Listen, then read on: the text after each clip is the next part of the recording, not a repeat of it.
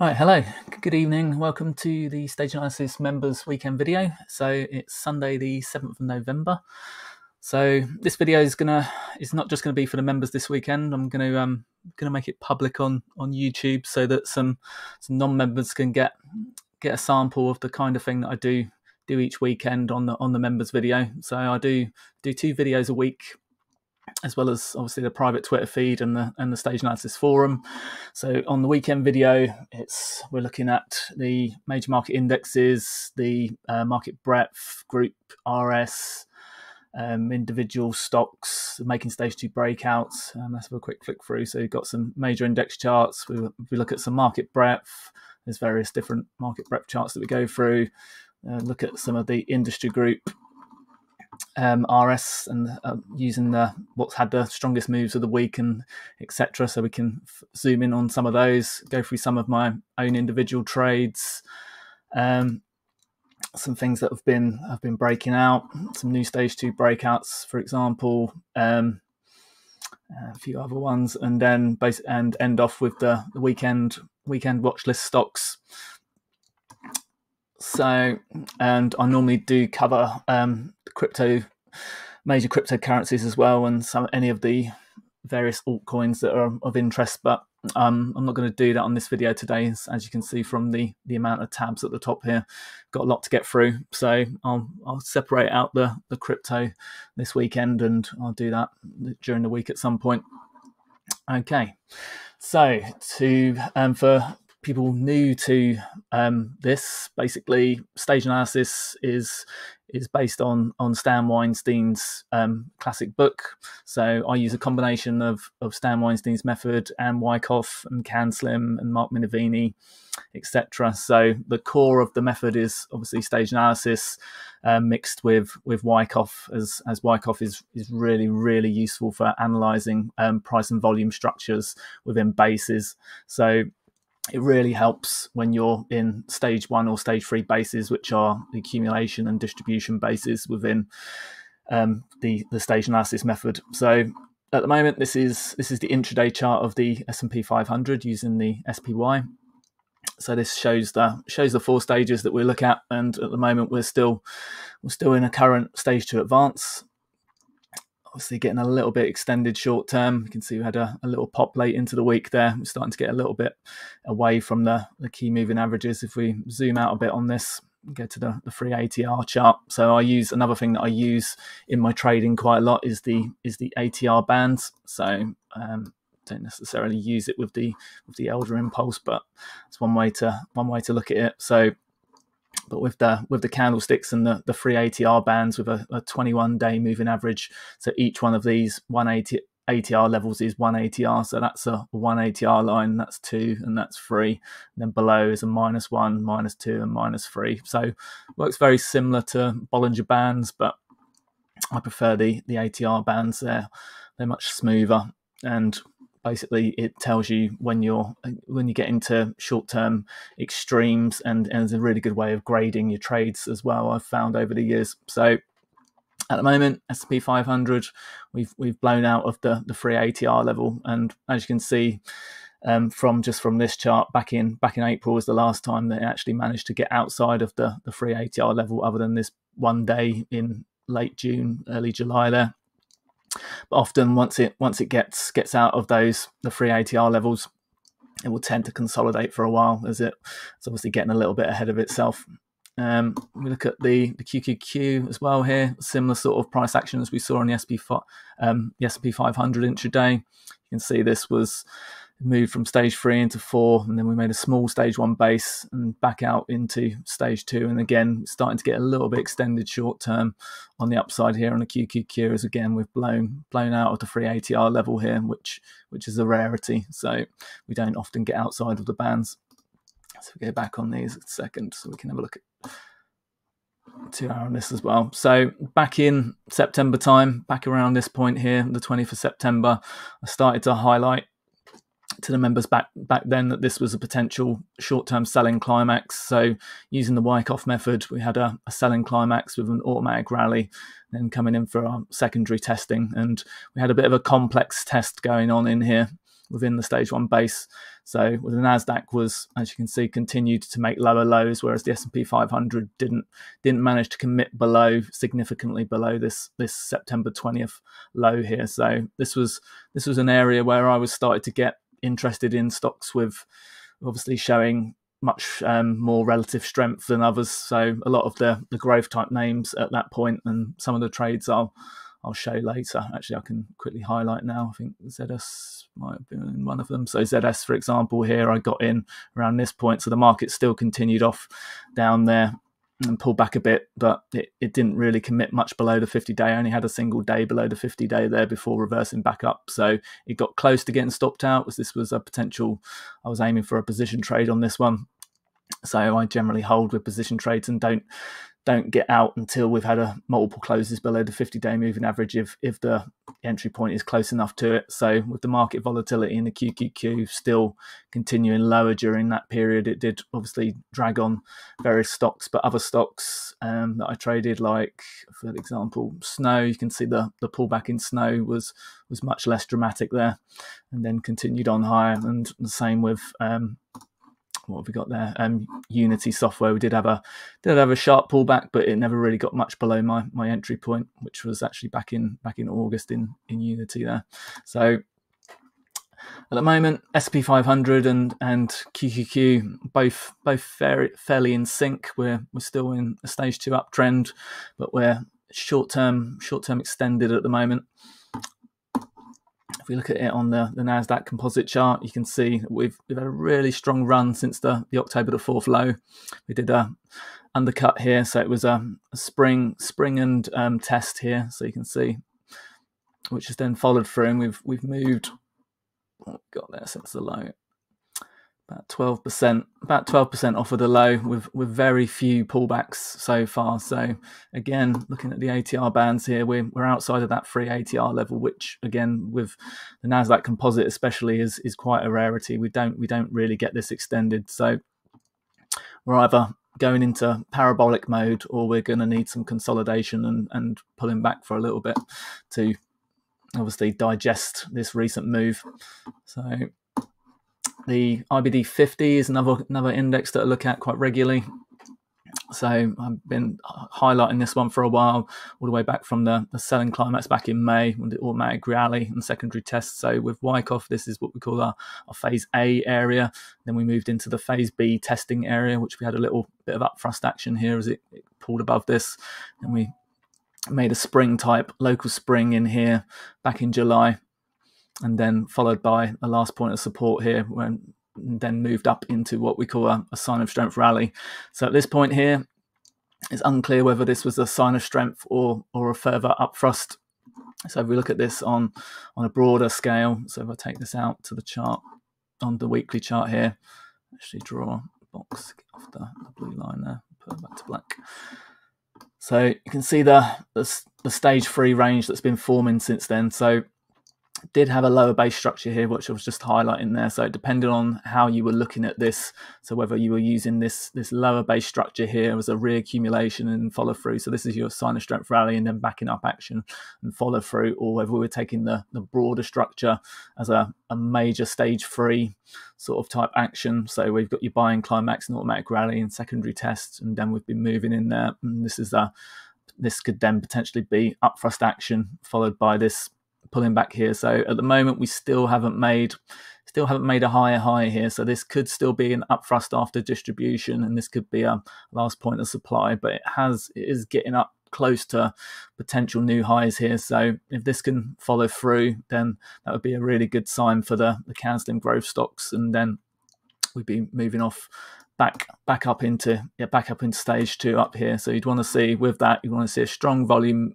bar there with big volume, ideally the biggest volume that we've seen of late, ideally.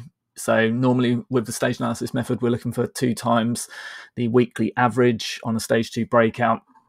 But with indexes, you rarely get that kind of thing. It's you just generally want to see strong volume. So it might just be above average volume with an index. So let's get back up to this. QQQJ is another index that we track, which is again similar to the IBD 50. It's got around 100 stocks in it. It's the the next gen 100 ETF, which is the second Nasdaq 100 stock. So it's not so much the mega caps, but the large and mid cap type stocks. So more of the mid cap names. So this had a volatile period back in after it topped out in February. And then you can see the swings were really sharp back in March, April, May time. You can see in this second half of the base, it's been forming up in the higher half of the range. And the swings have got generally smaller of late. We had a much smaller pullback, especially at the end of October here. And we started to pull out and make higher highs on this one. Again, if we look at it on the weekly time frame, do the same kind of thing as we looked at with the 50. So you've got a major stage 3 sort of range in here. But again, we've got a lower base structure within in here that's also formed. So where you can see the selling climax and automatic rally in the secondary test, then some testing in phase B, and then the whole LPS kind of area is formed in the upper range up here. So not even 50% range, it's above that. So we've got this whole sort of higher area forming up.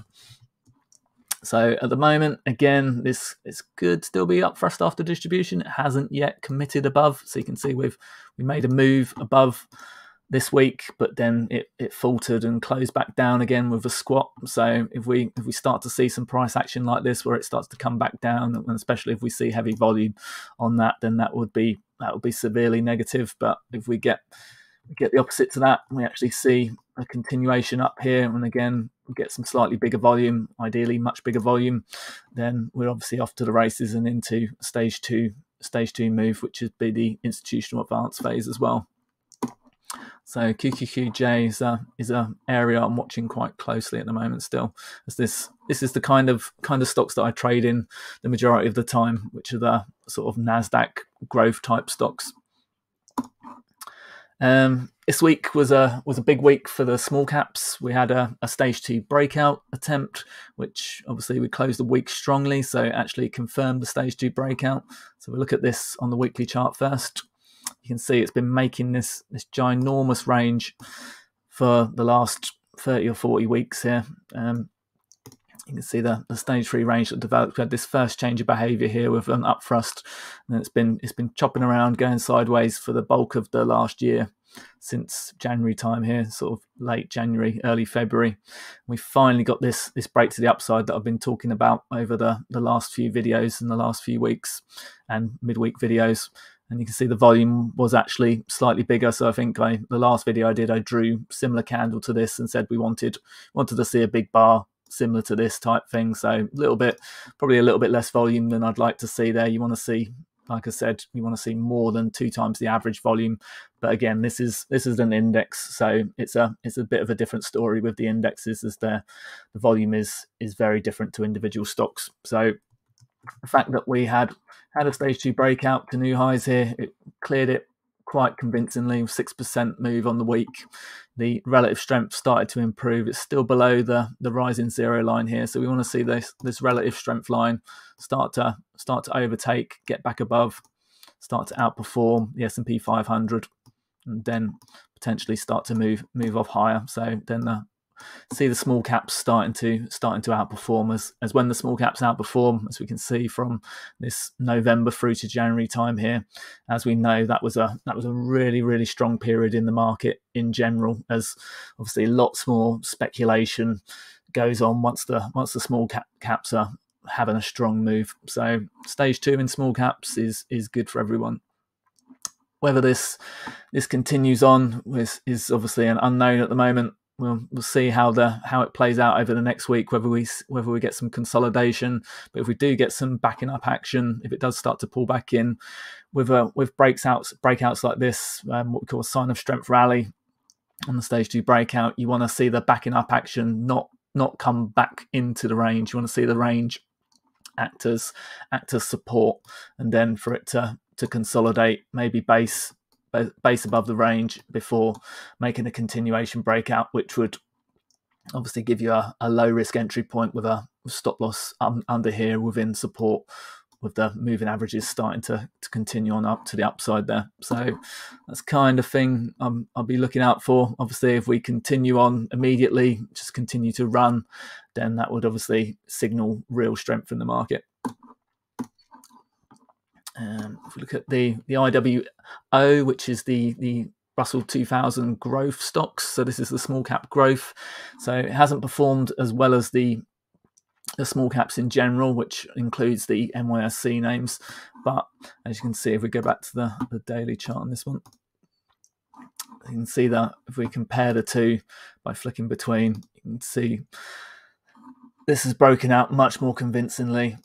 We had a good move this week on the growth type names, but Thursday and Friday this started to stall out a little bit here. We got the same type of thing on the small cap names here, but if we zoom out a little bit further on this to the full range, you'll be able to see a little bit better. So it's not showing it greatly there. So you can see the small cap growth names actually made a high around the same time, but they've formed a range within the lower range. It had a much bigger initial sell-off than growth in the small cap names in general, first of all, which only pulled back a little bit into the rise in 50-day moving average there, whereas the small cap growth convincingly dived below the 50-day moving average and got much further down into the depths there, so 10% below, whereas we only dipped a little bit on the small caps.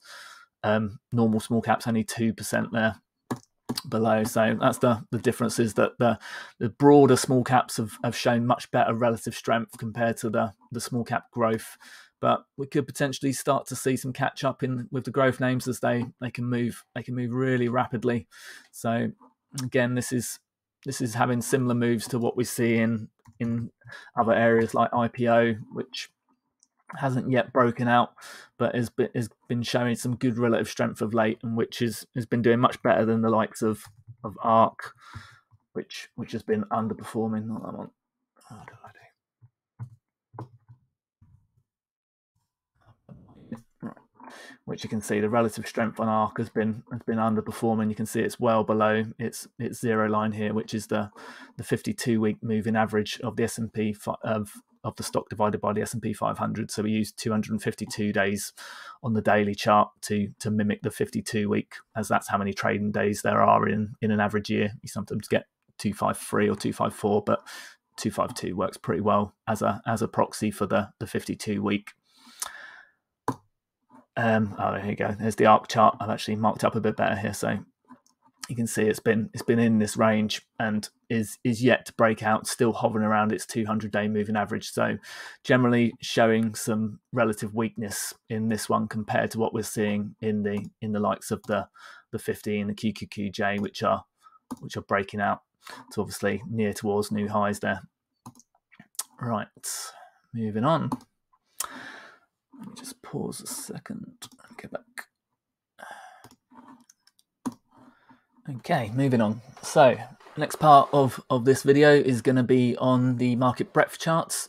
So again, this is something that I do each weekend. I post all of the various market breadth charts that I'm looking at, including some custom ones like you're looking at here, with the percentage of stocks above the 50-day, 150-day, and 200-day moving averages chart combined.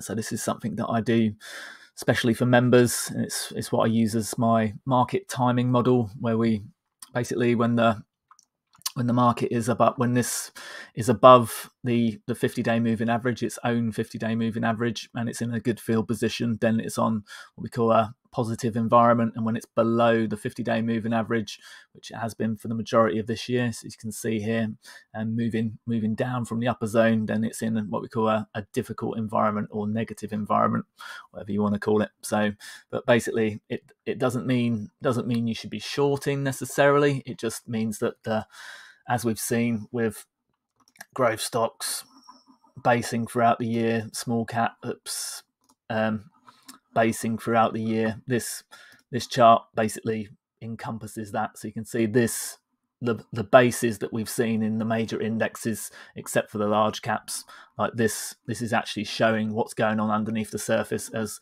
the percentage of stocks above their various moving averages, short, medium, and long-term moving averages, has been declining throughout the year. And we've based out over the last few months, and we've now moved back into what we call a positive environment, with this week making a breakout. We've made multiple small little breakouts here. So double top breakout here back at 58%. So not quite in stage 2 land yet in terms of above, I consider above 60% sort of stage 2 sort of area, in the middle sort of zone between 60 and 40 as either stage 3 or stage 1, and then below 40% as sort of the stage 4 zone. And I use a similar sort of technique on the bullish percent indexes as well, which is another great market breadth tool for obviously analyzing what's going on underneath the surface, and another one that we'll look at in a minute. But at the moment on this, so again, for new members that haven't seen this before, so this is the last 3 years here.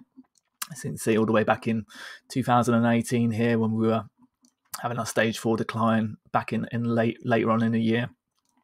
The entry point with these charts, as I said, is once you start to get back into a positive environment, back above the 50-day moving average, this red line here. So we start to move into a positive environment, and we're moving through this key 30% level. So this kind of area in here is kind of what I consider the buy point for these.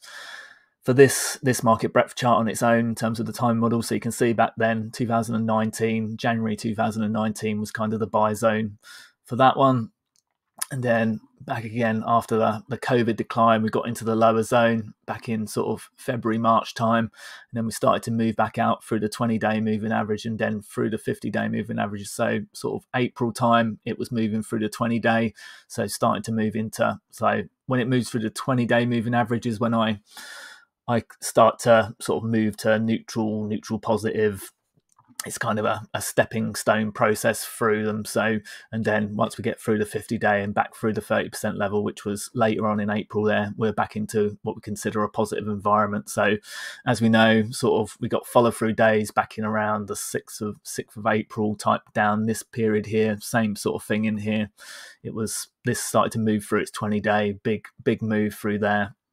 Started to move off of a negative into a sort of more neutral plus sort of environment as the moving average started to turn up as well, and it started to strongly recover from the lower zone. So the lower zone is considered the low risk area, and the upper zone is considered the high risk area. But obviously when you're in the low risk area, when you're only first moving into it, you're generally in stage 4. So stocks are obviously in a terrible state at that point, and then they start to base, and it's when it's starting to curl up and starting to come back out again is when you start to, the low risk part of being in this area becomes apparent, and you get obviously some of the best moves. So if you got in at this point last year, sort of mid to late April time, when this gave its buy signal, as did other indexes and stuff as well, same as the January time back there, then you obviously could have bought and hold indexes, stocks, whatever you wanted to buy and hold for the majority of all the way through to it topped out in February time this year and started to break back down in March here. So you can see the February, March sort of breakdown through the 70% level. So this is when it started to move back onto a negative environment signal again. So we had a few little pops down back in September and October time there, but in 2020. But for the most part, 2020, the market was on a positive environment. So it was a really easy environment to obviously make gains. Whereas this year we've been on a difficult environment, and it's been really difficult to make good gains in terms of, because it's been such a choppy environment with the indexes just basing and going sideways. So it's been much more short-term gains, versus when you're in a positive environment, you've got much more chance to be able to hold stocks for swing and position trades. Whereas in this kind of environment, you've got to get in and out a lot more quickly, or obviously trade up to the mega caps, which was my strategy this year for the bulk of this in my pension account. Through this, as we started to move off into here, I moved off into multiple mega caps in the pension, and they've obviously served me well through that period. And the swing trading has been much more difficult throughout this sort of area. So the positive at the moment is that we're now moving back into what we consider a positive environment. Again, double top breakout here, but it's starting to get a bit obvious at the moment. So early on in October here, we started to move through a couple of times in late September. So, and then pull back, we made a lower, higher low, and then started to move up again. So this was an area where I was starting to get really invested. I think I got fully invested again in the growth names around late September, and I stopped making any trades at the end of September, and didn't make any trades throughout the majority of October, all the way through to, I only started making a few at the end of October, and then this week I've started to scale out of multiple names to take profits on this short-term move, as it's with a short-term breakout, a bit like you see with a cup and handle breakout in can slim type stocks and things like that. A lot of the time they're a bit obvious, so it could be brilliant at this point, but I know from experience of other years of that, although these look great, and in hindsight, if you look back on them, you'd be like, oh, I could have bought this, could have bought that, and it would have done fantastic. But these periods when you're just coming out of a negative environment and moving into a more positive environment, the market can be very choppy still, and you can obviously have to pick your stocks very carefully, as they can obviously some will be strong winners and some will get wiped out.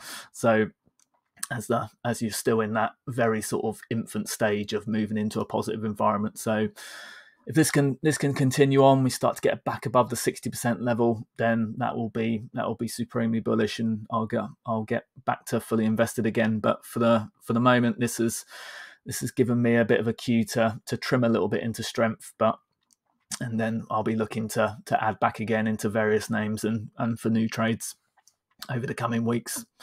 So if we look at this in a different way, using the point and figure chart, so this is exactly the same chart, but point and figure shows it much more cleanly, and you can see a few more years on this. So with the point and figure chart, you can use the bullish percent index statuses. So with this, you can use obviously double tops and breakouts here. So we got a bull confirmed signal when you make a double top breakout there from and then basically when you're moving off from the upper zone here. So we moved on to bear confirmed back in February time there, and we've been in bear confirmed all the way through until this point in August, where we got that first little bullish sign, but then reversed back down in September and then started to chop around. But again, we made a higher low, then followed through, and then in October we got the bull confirmed signal there, and then we've continued on and made a higher high now. So we're back in what we call offensive strategy now. So when you're in a column of X's, you're on offense, and when you're in a column of O's, you're on defense. So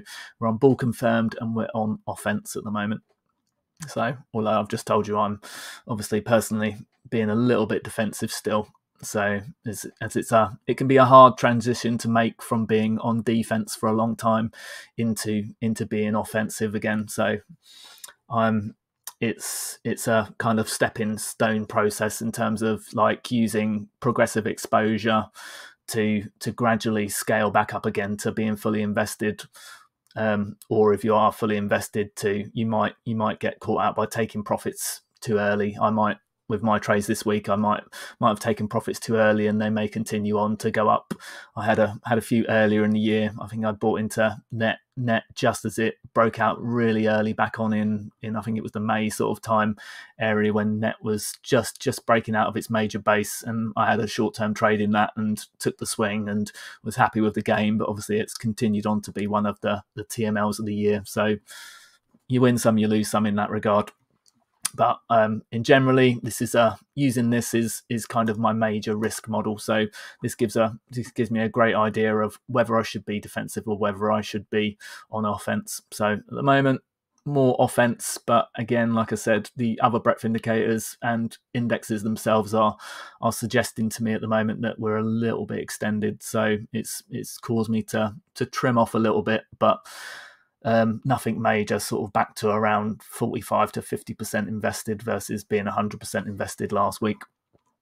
So moving on. So this is another version of this chart here. So it's basically the 50-day moving average line here is flattened as a zero line. So you can see the swings above and below the 50-day moving average. So as you can see this year, so from February time this year, we've been below. So back there, it's February. You see we've moved below the zero line there. So the 50-day moving average, which is that line there.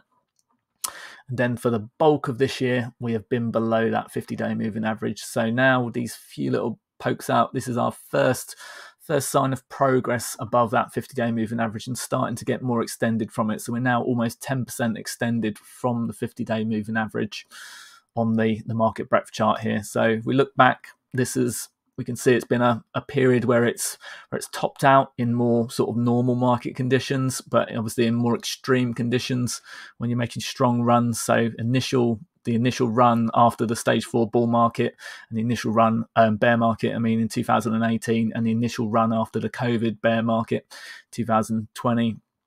It made much further progress. So at this point here, we're getting towards kind of the extreme. So I'd want to see it start to consolidate and chop around if we're in a more normal environment, as I wouldn't expect it to get fully extended, as we've not come out of a major stage 4 decline. We've just had a sort of sideways stage 3 range for the bulk of the year. So I would expect this to be a lot more normal and just chop around. But ideally, you want to see it chop around above that 50-day moving average, so in the upper half of the chart, versus what we've seen throughout the majority of the year within the lower part of the chart. So again, lower half of the chart, difficult environment. Upper half of the chart, positive environment. So we're in a positive environment and we're a little bit extended, is what that's telling me at the moment. The NYSE bullish percent index. So again, you can look at this at a line chart or a point and figure chart. I prefer point and figure myself, as it's much easier to read the chart and see what's going on. It cuts out all the noise and the time-based sort of stuff that goes on with a bullish percent index. So in order to reverse back to another column, it needs a reverse. It's got a 2% box size, so 6% of stocks need to move on to off of bullish signals, so basically on double top signals in point and figure charts, so which is quite hard to do. It doesn't happen as often. The NYSE bullish percent index, you can see it doesn't move into another column that often. This year's been a little bit more volatile. You can see we've had a few more moves than most years. So, but again, when you're on a column of O's, you're in defense. When you're in a column of X's, you're on offense. So if you imagine it as an American football pitch, American football pitch with 2 end zones. So above 70% is where you're trying to score into, and below 30% is where the market is trying to score into. So when you're declining from above 70%, you're in the high risk zone there, and you start to move below 70% level from the upper zone, then you're starting to move into sort of bearish conditions. So from moving up in stage 2, moving down into stage 3, and then down into stage 4 below 40%, and then back into stage 1 again as you move back above that area, and back into the middle again, then back into stage 2, back above that 60% sort of area. So at the moment, potentially, we've got a double top breakout again this week. So it's moved back to what we call bull confirmed status on the bullish percent index statuses. So the statuses were determined a long time ago, more than 50 years ago, by Investors Intelligence. So you can find those on their website, or I've got them bookmarked, one of those on my Twitter feed, so I can share that with anyone if they want that. But basically, it's really useful to know the various statuses, as it really helps with risk management and obviously field position in terms of what your strategy is at that point in time. So at the moment, we've moved back to offense. We've got a bull confirmed signal. So in the NYSE, we're on offense now, and we're in a reasonable field position above that 60% level. So we're starting to be a bit more aggressive at this point. Nasdaq hasn't yet moved back onto bull confirmed. It's still in what we consider bear correction. So you can see broke down in February here. The 2 is February, so the numbers are the months. And once you get above 10, it uses letters. So ABC for October, November, and then December. So obviously we're not in December yet. So back here at 2, we had this double bottom breakdown here from above the 70% level. So we got extended into the high risk zone, and then we broke down in February. So we had a bear confirmed signal back in February there, and we've been on bear confirmed ever since, with a few bear corrections along the way here. So again, when we move back to a column of X's, you're on bear correction. So at the moment, we're still on bear correction, but we're close to a potential bull confirmed signal. As if we move through that 58% level, then that would reverse this back to bull confirmed to the first time since obviously the February breakdown here. So the Nasdaq broke down much earlier than the NYSE. The NYSE did have a breakdown in February there, but reversed back up again. So it did obviously move down at the same time, but it didn't go to the same sort of depths as we saw on the Nasdaq, which you can see in other breadth charts as well quite clearly. So as we look at this one, if we looked at the individual charts, which I've got on my local desktop, I'll show you quickly. Where are we? Sorry, 1 second. Just grab those. So if we look at the individual Nasdaq chart, so this is the individual Nasdaq chart, so you can see the difference between the combined chart and the Nasdaq chart. It broke down earlier and got much more extreme. It actually touched into the lower zone, so similar to what we're seeing in the combined chart. Obviously that didn't make it all the way down to the lower zone, whereas the Nasdaq obviously got much more oversold, and we've got a lot more base building that's gone on in the Nasdaq compared to, if I show you the NYSE individual chart here.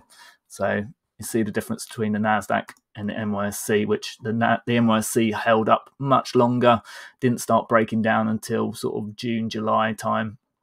We've only had a brief decline in a difficult environment in the NYSE, and it started to move back up into a positive environment, whereas the Nasdaq had been in a difficult environment all the way since February time back there. So those two make up the combined chart, which we see here. So Nasdaq, NYSE, and the combined chart. So let's go back. So that's what we've been seeing in the bullish percents and the percentage of stocks there. Right, let me pause again for a sec. Okay, I'm back. I just needed a drink as my throat was getting a bit gravelly. Okay, so next up, this is some more market breadth indicators that we look at. The advanced decline line, new high, new lows, cumulative P&F breakouts minus breakdowns.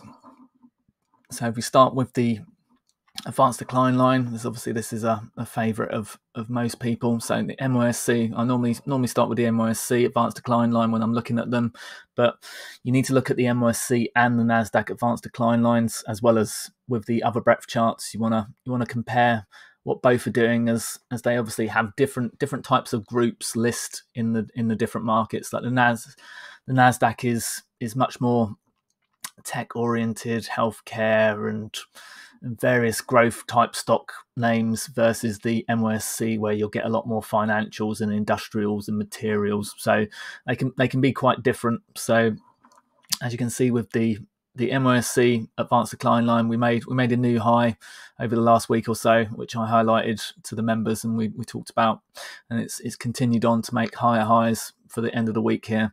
If we look at the Nasdaq by comparison, you can see for the majority of the year, it's been in a much more sort of terrible state. It's been on a negative breadth signal for a long while. It only had a brief pop back above in May, June time, and we moved back into a negative environment again in the advanced decline line from July all the way through to October here. So only started to make higher highs here in later period of October.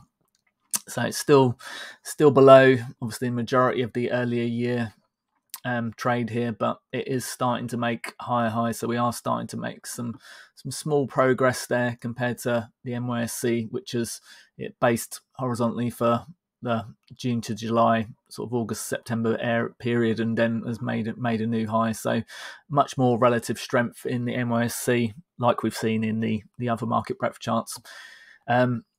Another way of looking at this is what I do, which gives reasonably good signals, is the cumulative EMA 10 and 30 day EMAs of the NYSE and the Nasdaq one. So this is the NYSE, so MYAD on stock charts.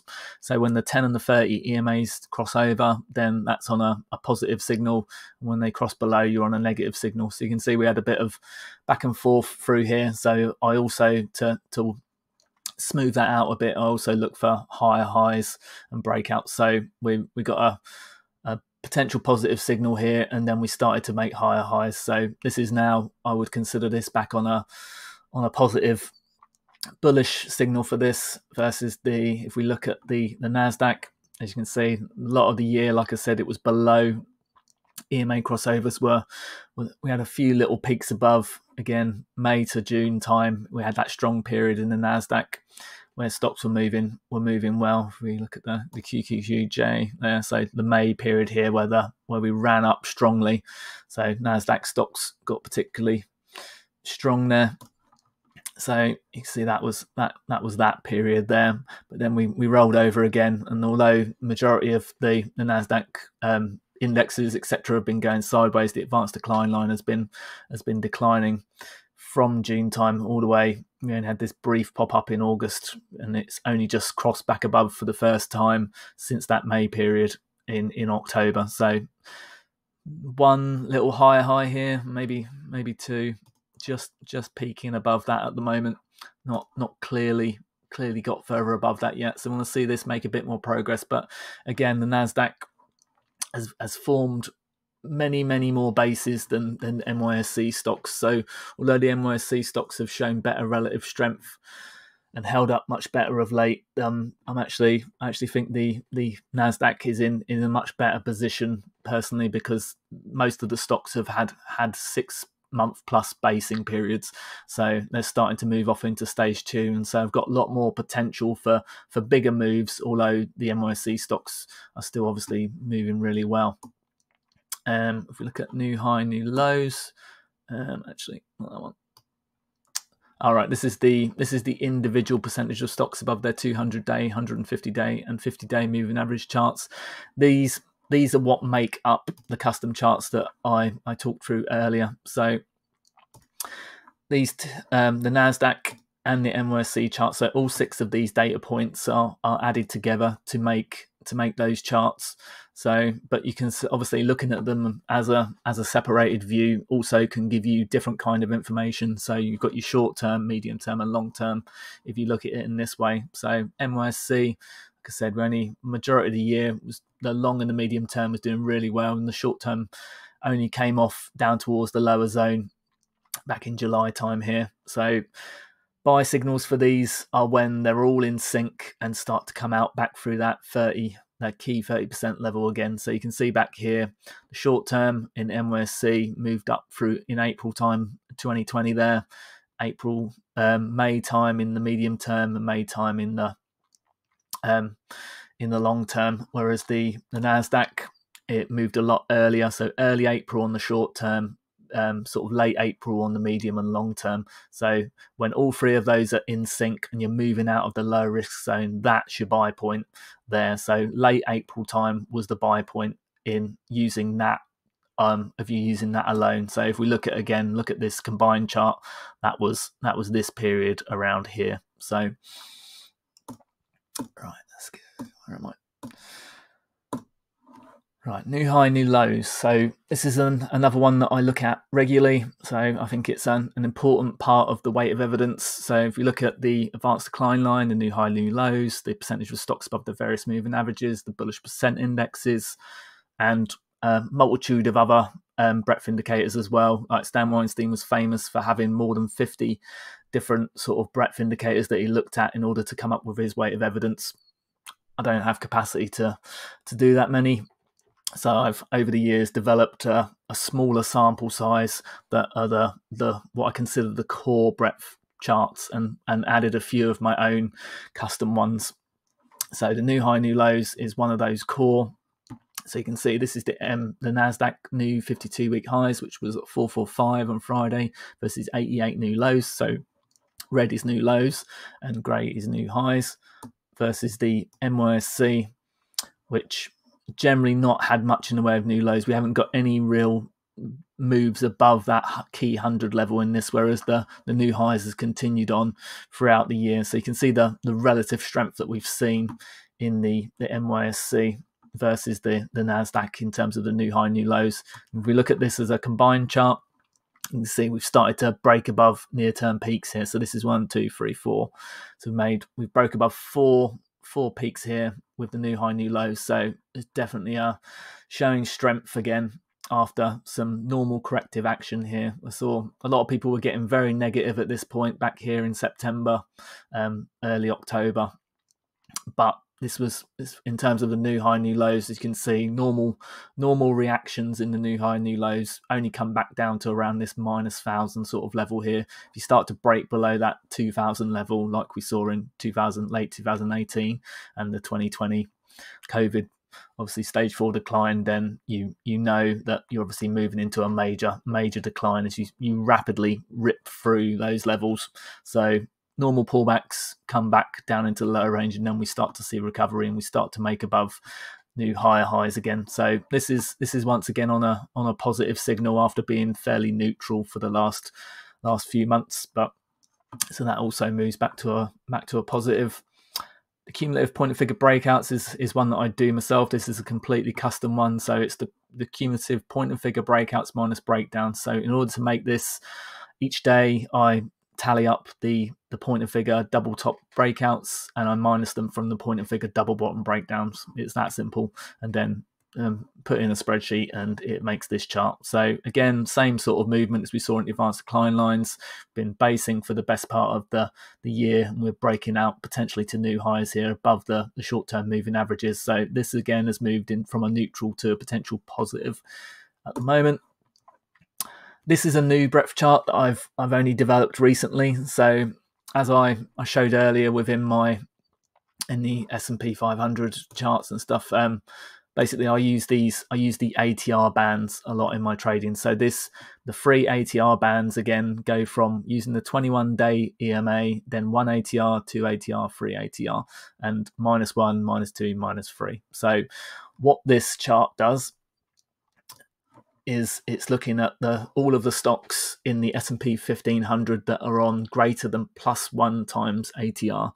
So when a stock is above the 1 ATR level, so it's generally in an uptrend. So this line here, it's generally in an uptrend. So throughout a downtrend, as you can see, it generally doesn't get anywhere near that 1 ATR level because it generally doesn't make it back above its 21-day EMA. Once it starts getting above that and starts to get above that 1 ATR level, you're into a short-term uptrend. So what this breadth chart shows is the percentage of stocks above the 1 ATR level and hence in a short-term uptrend. So back in January time, it's got really bullish at 67% there. Back in sort of mid-March there, it was also had a period, and we obviously had the February, late January, it pulled all the way back down to below 10%.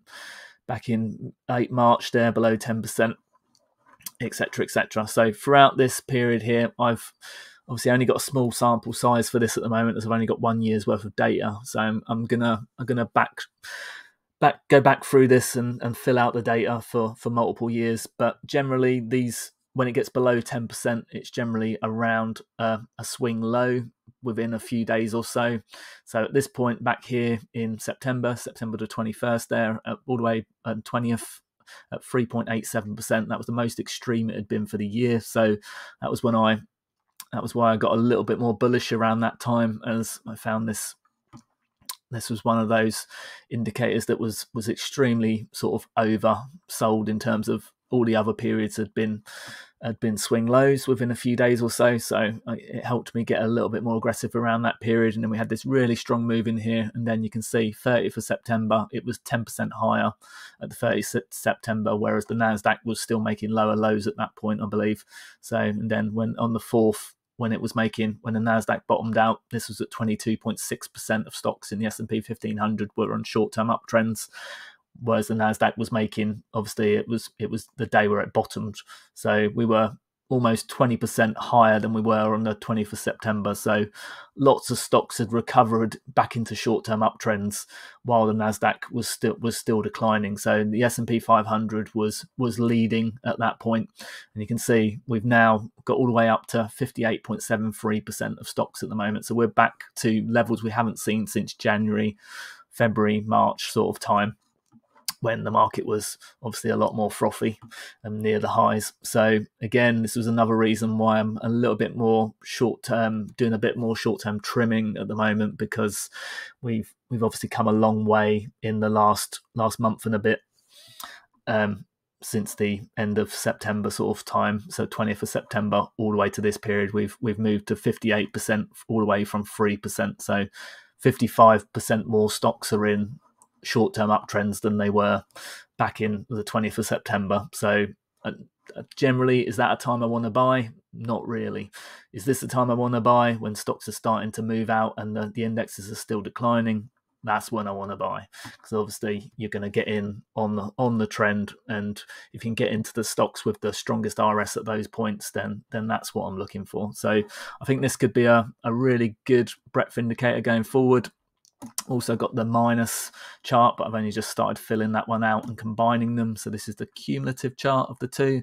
So again, this could potentially give good signals once I fill it out a bit better. But again, this is showing that we're getting higher highs. More stocks are on +1 ATR than they are on minus. So at the moment, only 7.6% of stocks in the S&P 1500 are below their -1 ATR level versus 58.73% are above their +1 ATR level. So very, very strong sort of trend at the moment is what that's showing. And the cumulative line, as you can see, 4th and 5th of October there bottomed and then started to turn up.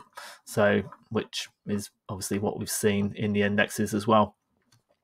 Okay, that's the end of the market breadth section. Next up, we're going to talk about the industry groups.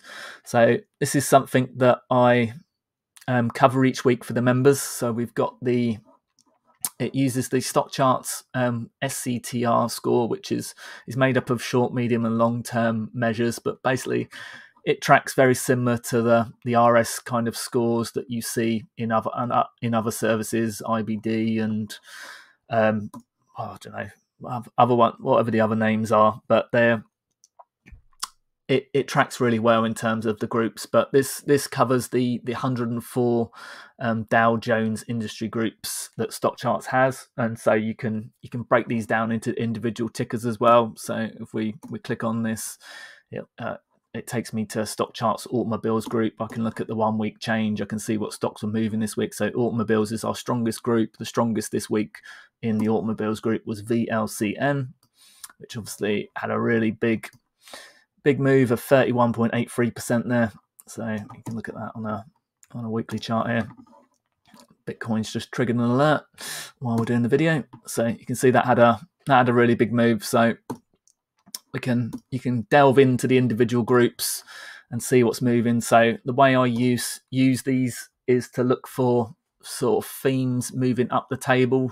So obviously I was talking to someone yesterday about this, and he said brewers is what he's interested in. He might be watching the video now, I'm not sure. But basically the brewers has been the bottom group for the last 3 months. So for me, how I use this data is that I wait for the group to start moving up off of the bottom of the table. So if you've got groups in the lower half of the table, like gold mining here, which has been near the bottom of the table for the bulk of the year now, so it would have been a terrible time to start buying it back in sort of February, March time when this was near the bottom, and it's still near the bottom now and hasn't really moved anywhere since, because gold's in a stage 1 basing structure at the moment. So I want to see groups starting to move up the tables. So what we've seen recently with renewable energy, automobiles, so you can see renewable energy 12 weeks ago was 96 lower in terms of RS score, and there's only 104 stocks, so you can pretty much just say that's 96 positions lower. It was actually renewables was actually the bottom group for a while, and automobiles was the bottom group for a while. You can see automobiles have moved up 70 in the last 3 months. So basically with these moving each week, we've seen stuff like these moving up the table. So they were down here, and then the next week they were moving up to here, and then they were moving up to here.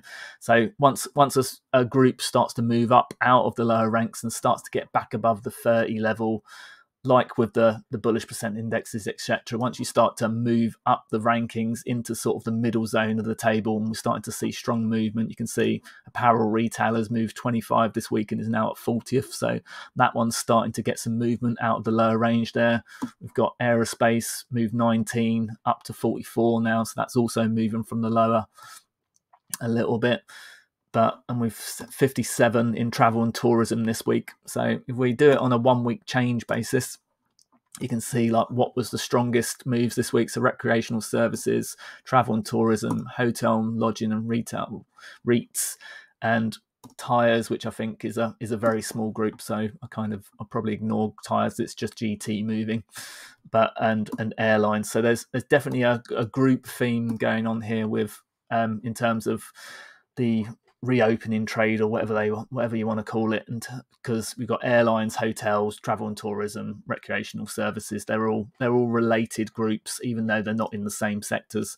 They're obviously people potentially going to be spending money in those kind of stocks, and things like obviously airlines, people got travel and tourism. I believe we've got the likes of Airbnb and Expedia here. So these are two of the stocks I'm going to talk about a little bit later.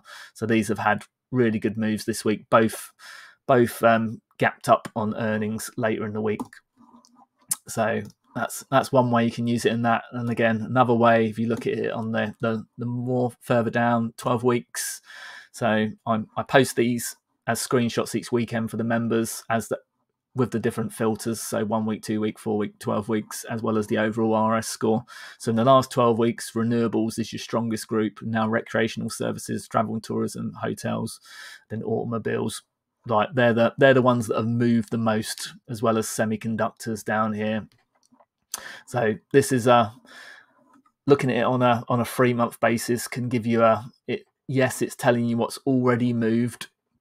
But if they've come a long way, then that gives you kind of some extra information that if they're coming a long way, then that means that they've generally been basing. So i.e. there's going to be a lot of stage 1 bases, or stocks that were in stage 3 and potentially making stage 2 continuation breakouts. So these groups, although they've moved a lot and they might have had massive moves, they might have already moved 100% in some cases, but that doesn't mean that they're not in good positions, because they could be making what in the Wyckoff terms, what we call a sign of strength rally. If I can find one here. So can't really see it on this chart. Let's get back to here. So you've got what we call a sign of strength rally. So you've come out of we've made an LPS and then we've made a sign of strength rally. So if you ignore the fact that this is a 2-hour chart, then we've had that sign of strength rally, and then stocks might have already moved. So if you're thinking about individual stocks, they've made a base, they've had a sign of strength rally, and they might be around this sort of area at that point if they've already moved for 3 months out of, and they've started to move strongly up the table. So they might have a really good big base and then be around this point, which is early in stage 2. So and potentially in what we call in the backup range. So on this chart, you can't see the backup range because it just consolidated sideways and then continued on. But generally with most stocks, you'll get some backing up action. It'll test the top of the range and then you'll chop around in this area before breaking out further to the upside. So you can get obviously brilliant low risk entry points in these kind of areas after the sign of strength rally. So that's what you can be looking for in these. So at the moment, a lot of areas of interest this week with the theme. So new theme in sort of reopening trade again. Last week it was renewables and automobiles. As we know, Tesla has been killing it and has been rallying to new highs. But we also had Lucid breaking out the other week. We've had Fisker starting to move. Let's go to 1 week's. I said about VLCM, which was a new IPO, which has been moving really strongly.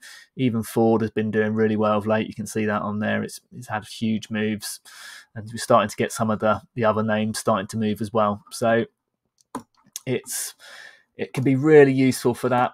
And so this is something that's really important in Stan Weinstein's method as well as in the Wyckoff method. So both methods kind of complement each other, as they both have a top-down approach to investing in general, in terms of you're looking at the market first, which we did at the start of the video. You look at the indexes, you're then looking at the market breadth. You're trying to get a feel for what the overall market is telling you, what the overall market health is first. You're then looking at the sectors and the groups and looking for the best relative strength in those, or the groups that are improving strongly and potentially going to start to move into stage 2. So with the likes of airlines, which is still way down the table. Let's scroll down. Where are we with the airlines? Airlines, yeah, it's all the way down at 73rd at the moment still, but you can see it's moved 22 places and it's 28 this week. So it was near the bottom last week. it's moved 28 places and it's only at 31 now. So it's right near the bottom. So they've got a lot of stocks in the airline group are going to be in making bases, and the fact that they've been at the bottom, a lot of them are going to have big bases. So if we quickly look at some of those, just for an example, you can see some of the moves we've had this week. A few 20% moves in here. So we've got some bases, Hawaii Airlines there. So what did I say? I posted a few on the feed earlier. I think DAL and AAL were a couple of those. Let me look at that. Yeah, so you can see the kind of bases they've been forming here over the last month, few months or so. So since July, selling climax in July, we've got this lower range that's formed on this one. For example, you can see the Wyckoff base that's formed there, type thing. And then we had a bit of an up thrust action there, and we had this gap up move. And you'll see very similar in other airlines. It's AAL, there's another one, similar sort of price action. Again, selling climax back down here, but you could obviously have a bigger range on this one, all the way from the buying climax up the top here, where it's undercut. But if we take it from this lower basing here, you can see the structure that's starting to form with a short-term selling climax at the 200-day there into automatic rally, secondary test. So you've got your phase A into phase B. And then this is now a potential phase C, potentially moving into phase D as we broke above that 200-day and made a sort of high follow through there. So you'd be looking for, with this, you're looking for that sign of strength. Let's get out of it. Looking for that sign of strength rally out of the range, and then potential sort of backing up action. So we're seeing a lot of that with the airlines at the moment. So that's potentially an area to start to take an interest in, with multiple stocks gapping up at the end of the week this week on earnings. So it's coming out of the bottom zone. So if this can continue to move up with over the next few weeks, then that could actually be an interesting area, and there might be some potential stocks that move into stage 2 again. Right, what's next? Okay, moving on again. So that's the general sort of process in terms of looking at the market, assessing the market breadth, seeing what the general market health is. So obviously assessing the strategy, what your general risk is overall. So the market breadth is really, really useful for assessing risk, versus just looking at index charts, as index charts are averages, so they lag. So the market breadth is the best way to assess risk.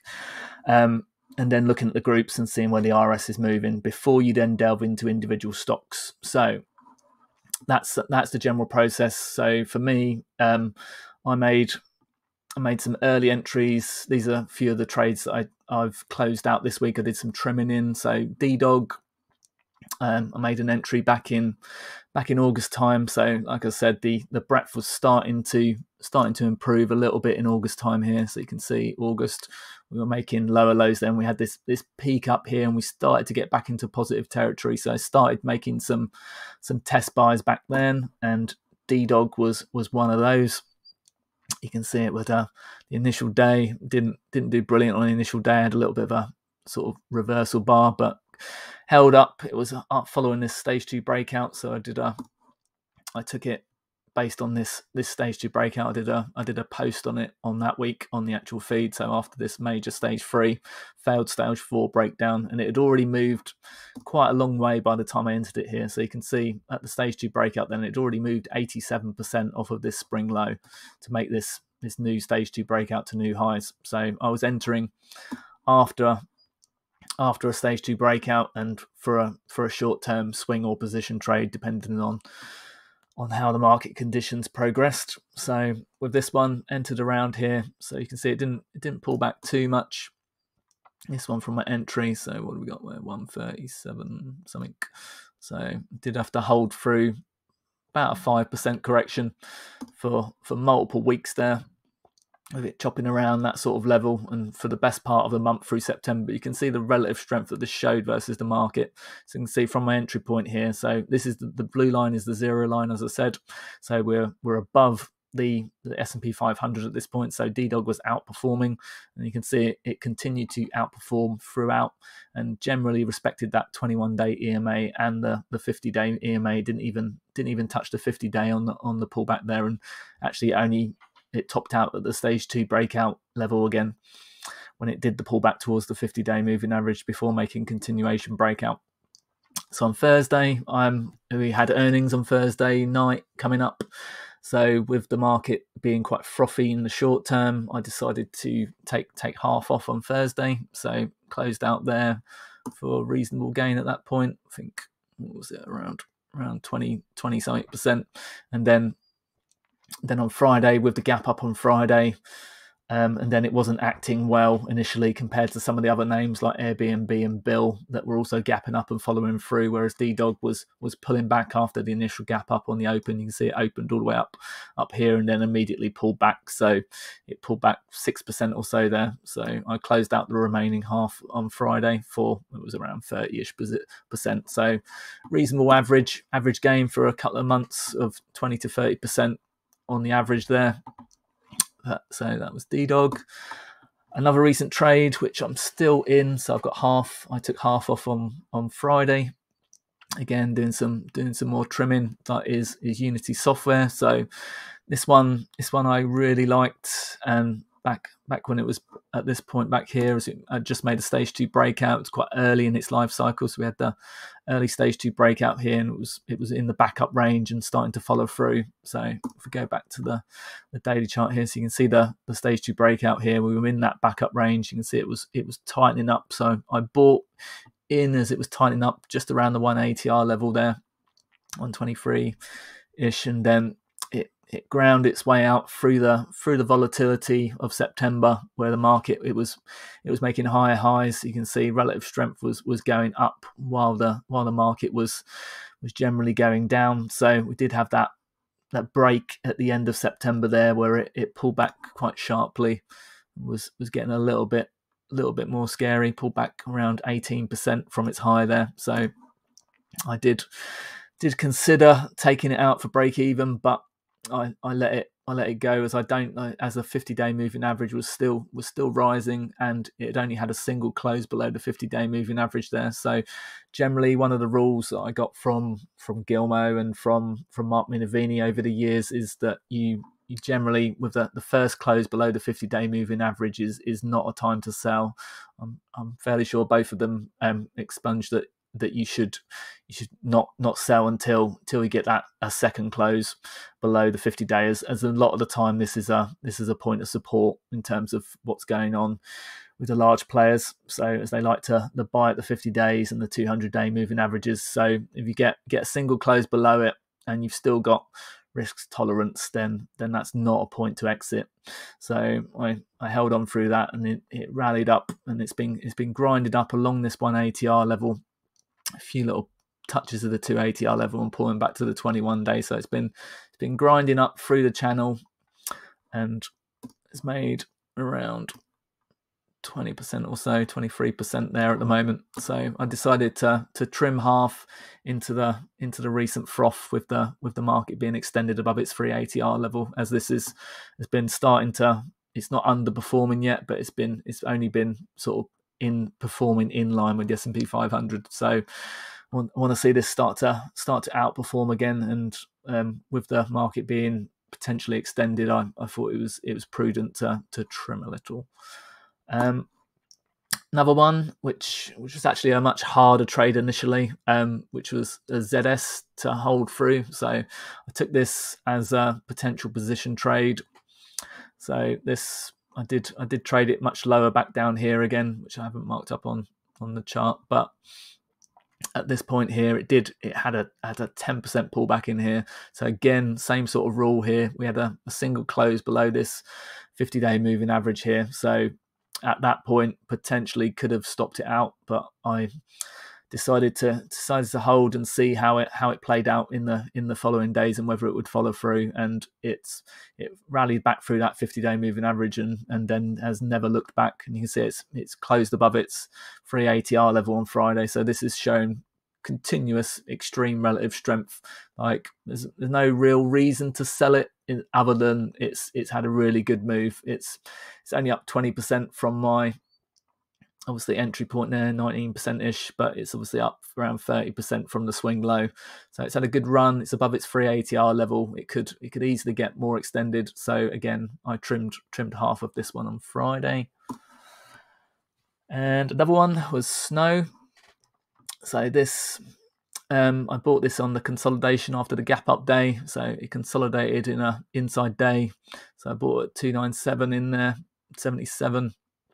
It did pull back immediately the next day. It was quite a sharp little pullback intraday. I think we got a 6% pullback there. So again, nothing to write home about. It was only pulling back into support.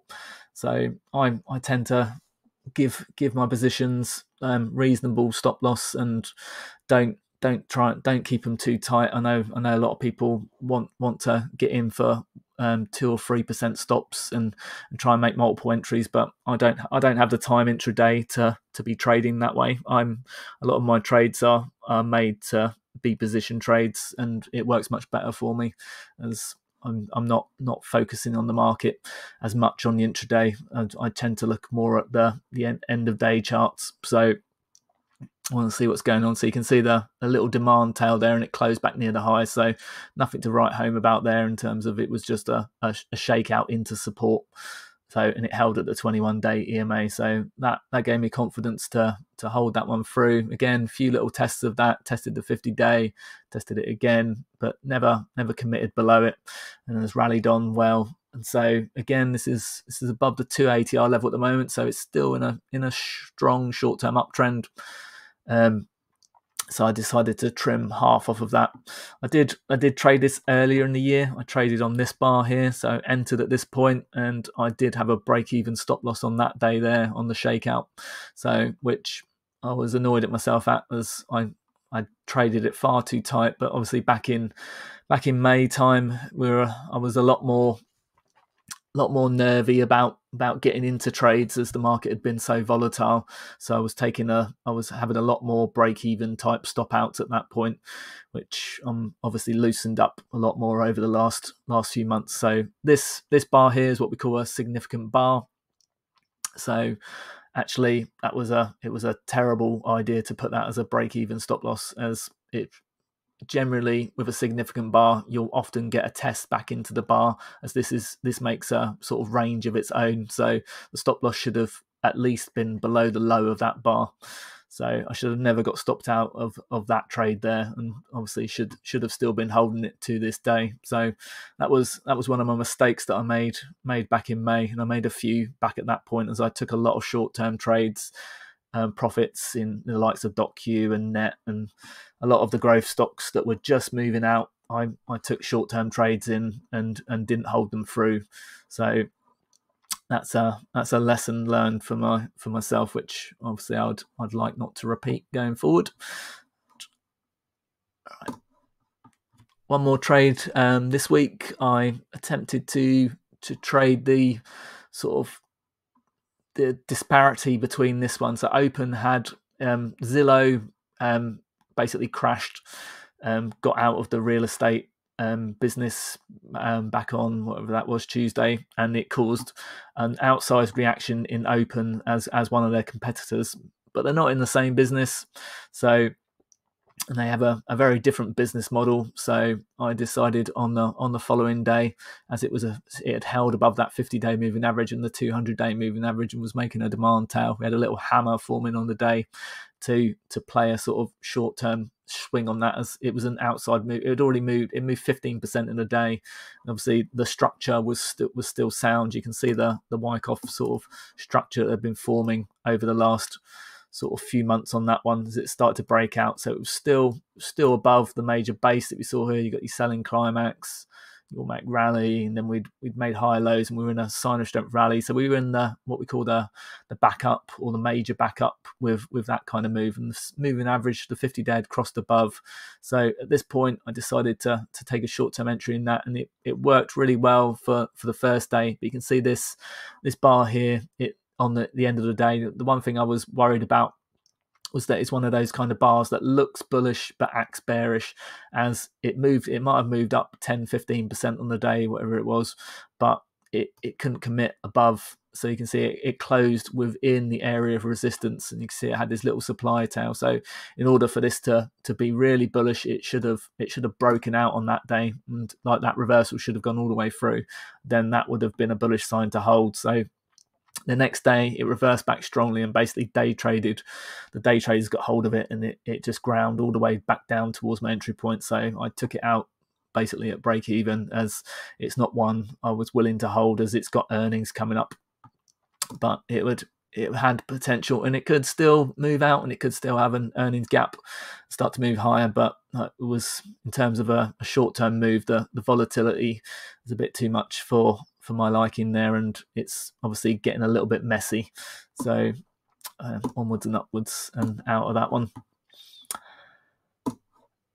Right, a couple of different trades. So they were short-term trades, sort of short to swing / position trades. This is more of a longer-term trade that I was doing, which is in my pension accounts. So NVDA and Tesla. So NVDA, so I bought it all the way back here when the price was still 612 before pre-split.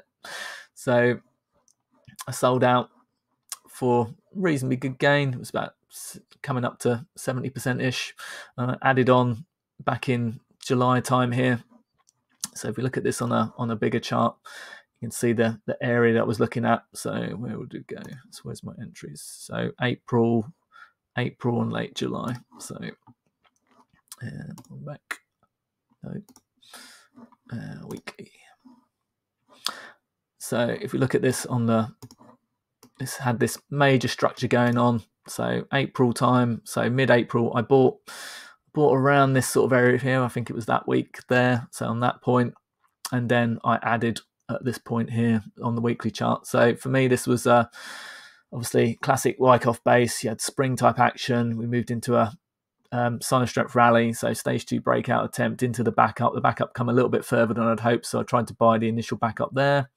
Obviously, the backup came all the way back down to the 30-week moving average before rallying on. And then we got the secondary entry point at the 10-week moving average, 50-day moving average there. So I got in at that point there as an add-on buy. So pretty happy with the trade.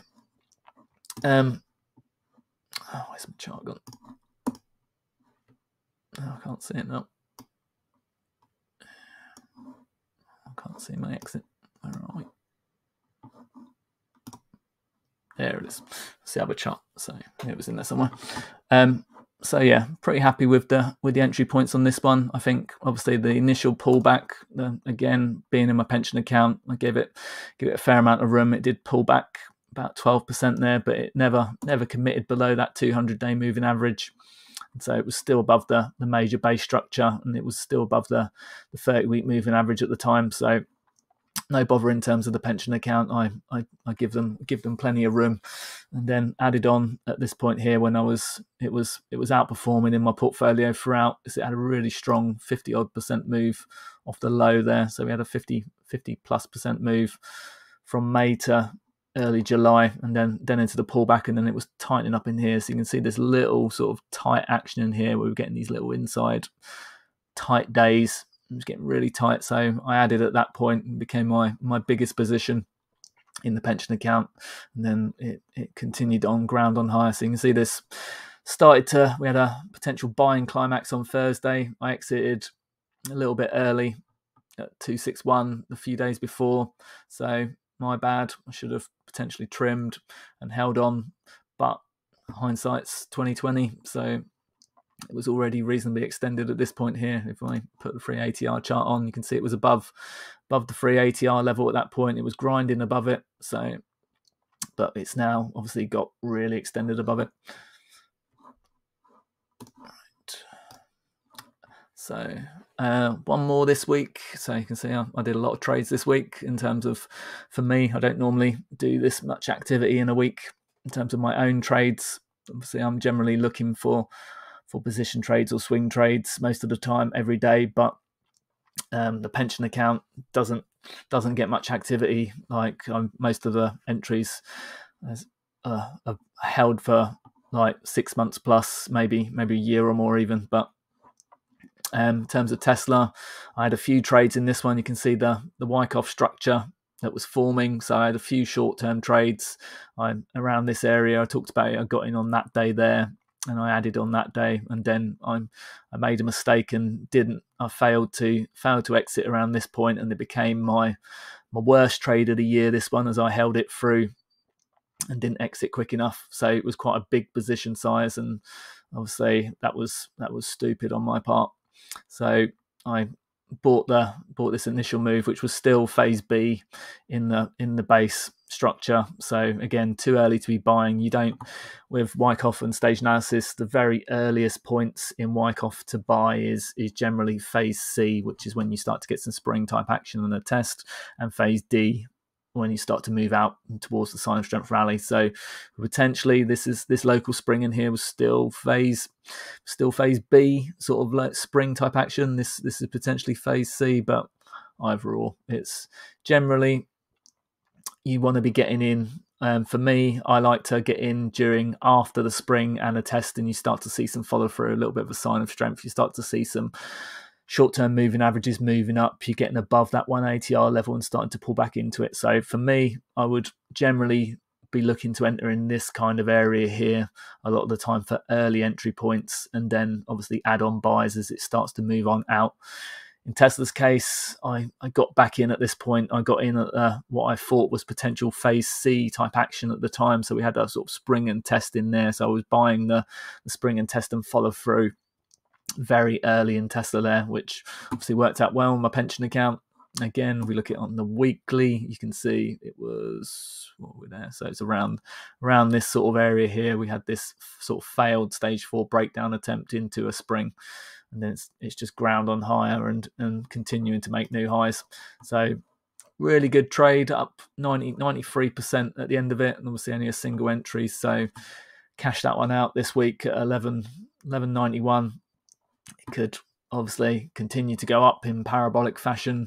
I think Elon Musk has been tweeting he's going to sell 10% of his stocks this week. So what that does to it, no idea at this point, how if ever that's absorbed or not. But I would imagine it's going to introduce some volatility at the very least. So fairly happy with my exit on that one, and obviously a good what we got, 1 2 3 4 5. Almost 100, like 90+% in 5 months. So pretty good for the pension account. I think it added around 10% on its own to the pension account, as obviously that's a really big move. And same with NVDA, because it was my biggest position. This actually added around 11 or 12% to the actual account for the year. So both of those are probably two of the best trades I've done this year in terms of actual account gain on their own, other than SI earlier in the year, which also had a really big move and recently backed, which has just exploded and had like huge moves within a very short amount of time. So I've also trimmed out of that recently, and I've only got half a position left on that one, but it's also obviously done really good things for the account. So having a strong end to the year at the moment, which I'm sure lots of people are. As I'm not under any illusions that it's my skill that's doing it. It's that the market is in obviously a good state at this point, as we're coming out of major bases and starting to rally, and we're starting to get stage 2 breakouts again. So obviously taking some profits where I can, and trying not to be too aggressive with the profit taking, as I've made that mistake in the past and then missed out on much bigger moves. So right, moving on. Let's move on to some of the charts of interest over the last week. So there was a few earnings gaps at the end of the week. So Bill and Airbnb. So as you can see on this chart, I've highlighted all of with these vertical dotted lines, all of the points where this has appeared in the members watch list. So each day I do the stage analysis members watch list, and obviously certain stocks, as they move up and as they start to develop bases, start to move onto the watch list. So for example, Bill started to move onto the watch list back in April time here. It started to get a few, like we had three 3 days of it being highlighted within April. It started to develop its base. We've got that phase C action in there. So you've got spring and a test, and then follow through out into phase D with the sign of strength rally. So highlighted it within phase D here multiple times, and then on the back up multiple times in the backup, and then on the stage 2 breakout and follow through, and then as it's made this earnings gap up move again, highlighted it, and then potentially as it was doing the fishhook type move here, highlighted it again, and then as this base started to develop, we started to go sideways and it started to ease off. It was still looking really good on the long term. If we look at it on the weekly chart here, you can see it was building a really good base above the rising 10-week moving average there. So again, got multiple highlights throughout early October there, and has now made a new gap up move to new highs again.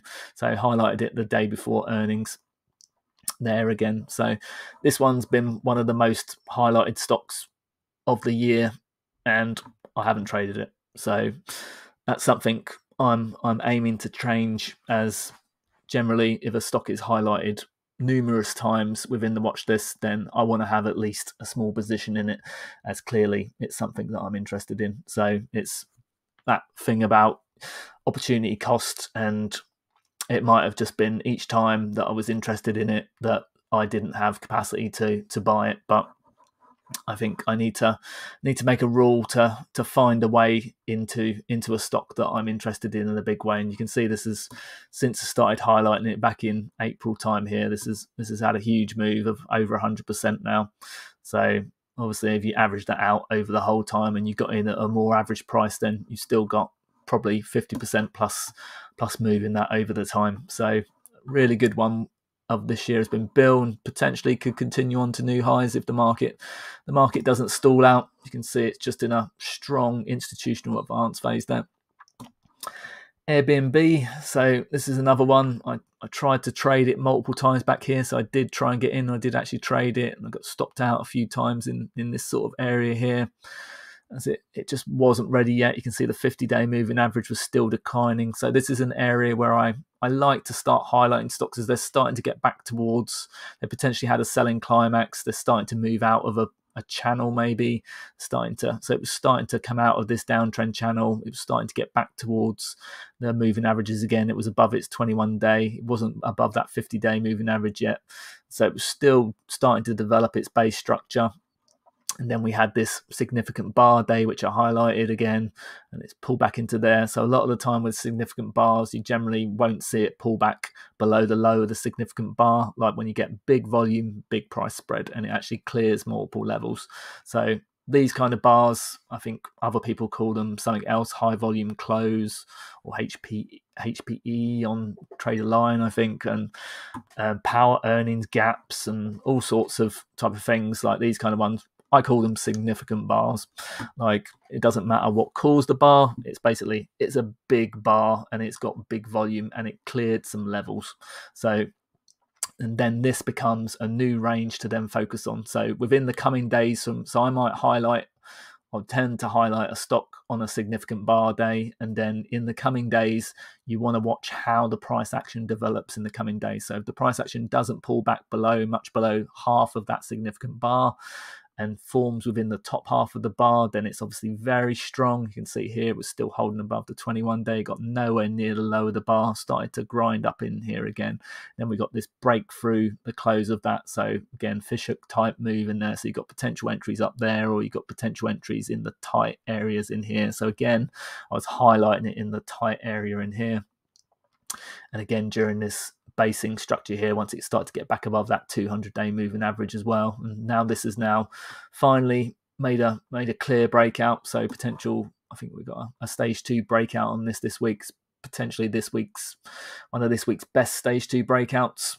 Probably should have highlighted that in the feed actually as on the weekly chart, but it's been highlighted multiple times on the daily chart. You can see volume was more than 2 times the average volume, but you can see all these lines here of where it was highlighted to stage analysis members in the watch list.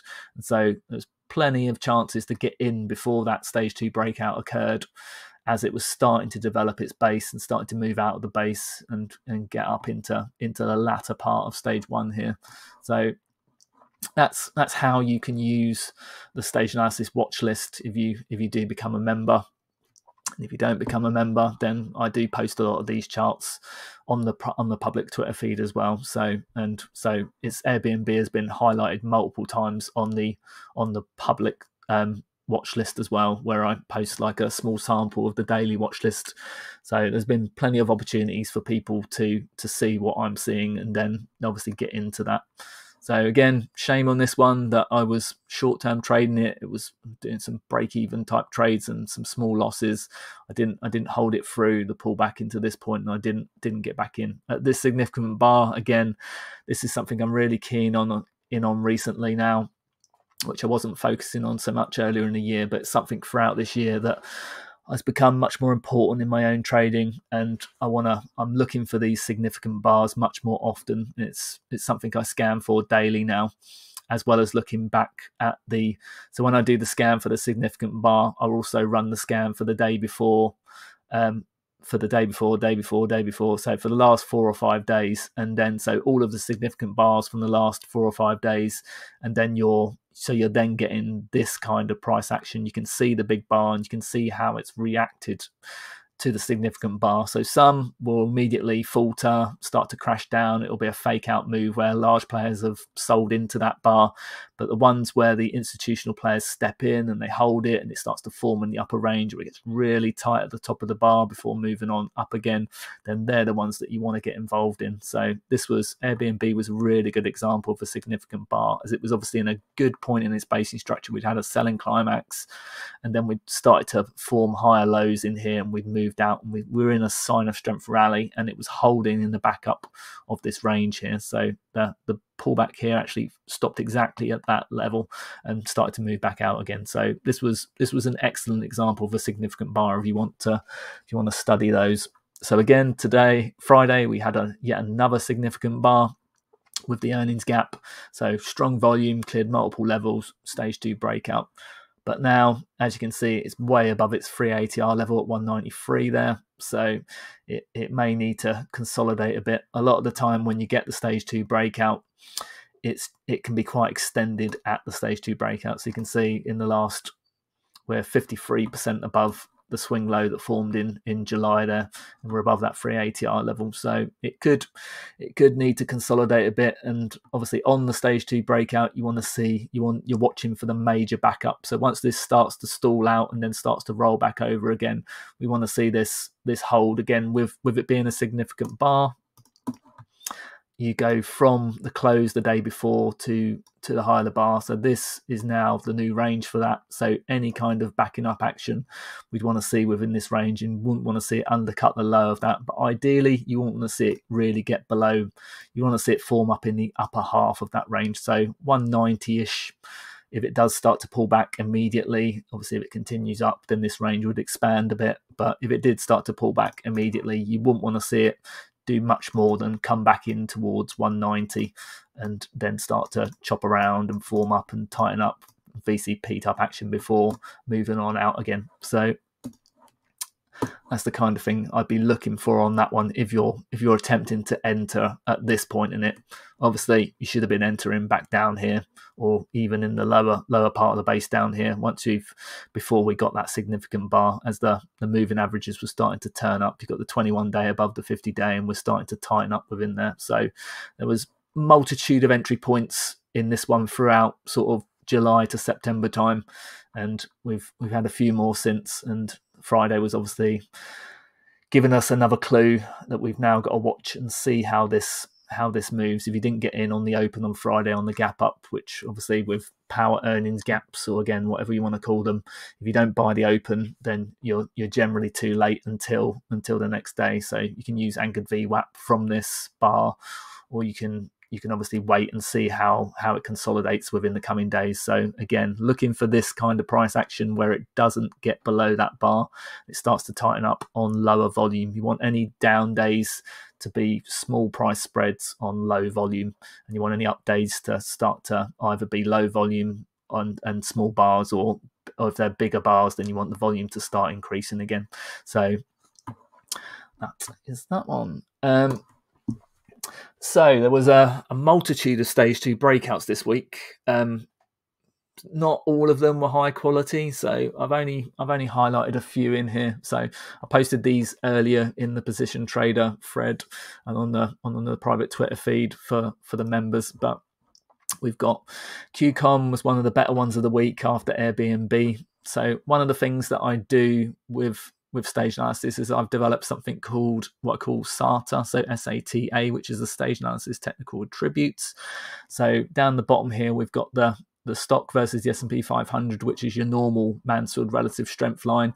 We've also got it versus its peer group, and we've got the peer group versus the S&P 500, and we've got the sector versus the S&P 500. So each one of these gets a point if it's above basically the relative, the zero line, the 52-week MA. So as you can see on this one, we've got 1 point here. We're just moving above here, so we've got another point, potentially just moving above here. So just about give that a point, and just tweaking above there. So that's a point on that one as well. And it also gets a point if it's in stage 2. So this made a stage 2 breakout. So this is actually moved up to what we call a SATA score of 5. And you can see the week before it had 0, 0, 0, 0 and 1. So it's moved from a 1 to a 5 in a week with this breakout. So really strong move and change in the technical attributes based on this earnings gap. So if we go down to the daily chart here, you can see the sort of local spring type action and test, and then follow through for the 200-day moving average here, and then this earnings gap here. You see the amount of volume on these 2 days, and it followed through immediately the next day, which obviously is a good sign. It's not consolidated in that area. So this was our significant bar. So I was just talking about, so from this point to this point here, that's your significant bar. You can see we've followed through immediately. So straight through the high of that at 160 and closed above it. We did get some, obviously, supply tail at the top there. So it is definitely some short-term profit taking going on at the very least after such a strong move in a short period on that earnings gap. So had a 37% move there. So at the moment with the follow through and close, and it was still a positive close of 4.43%. So I'll just assume that is profit taking to begin with, but obviously continue to observe and evaluate it on each day.